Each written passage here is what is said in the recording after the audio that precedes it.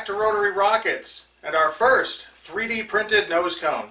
Let's take a closer look at the development and printing process.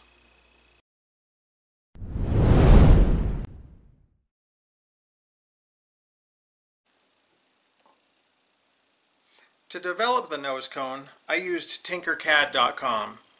It's a pretty easy CAD development system, especially when compared to other systems like Fusion 360 or Blender, which I actually find quite difficult to figure out. But TinkerCAD is pretty easy. Now, the first nose cone I developed was really just a prototype, and it used a cone on the top and then a parabola that was underneath that. And then down here in the base, it just has a little reinforced area with some openings for attaching the parachute recovery cord. We did print this one off just as a test, and here's the time-lapse video showing that print out.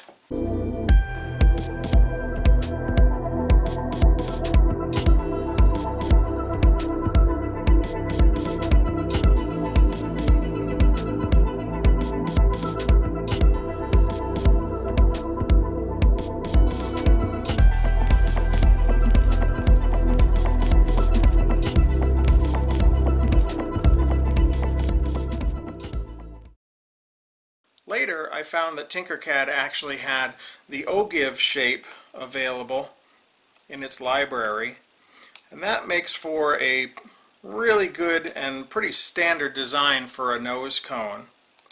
So here's the ogive cone shape. We've got it placed over the base assembly that slips into the rocket body. I did a couple things in here. First of all, I put these little reinforcing ribs just to help strengthen that area.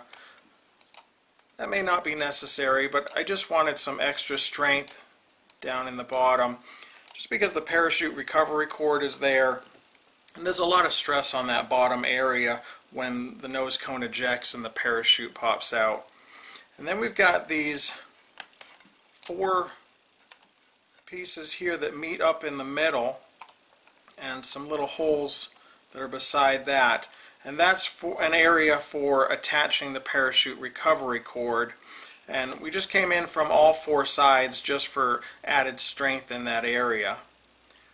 So we went ahead and printed that, and that's the black one that I showed you at the beginning of the video, and here's the time-lapse video for that.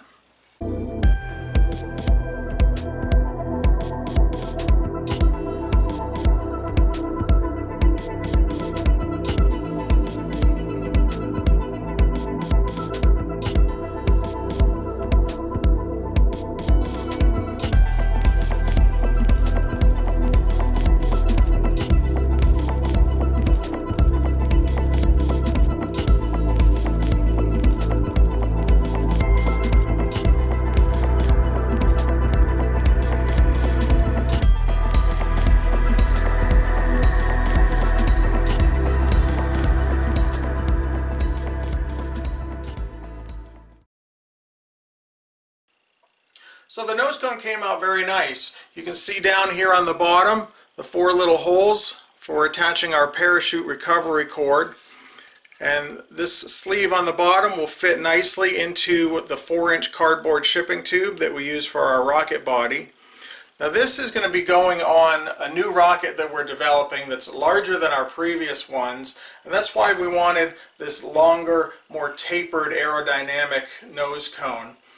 So if you're not subscribed already, go ahead and hit the subscribe button, because we've got a nice rocket and a brand new motor that we're developing that's the largest motor yet, and it's also going to be our largest rocket that we've ever done as well. So hopefully that'll be coming soon, and we'll have some good video for that as well. And that's why we developed this nose cone.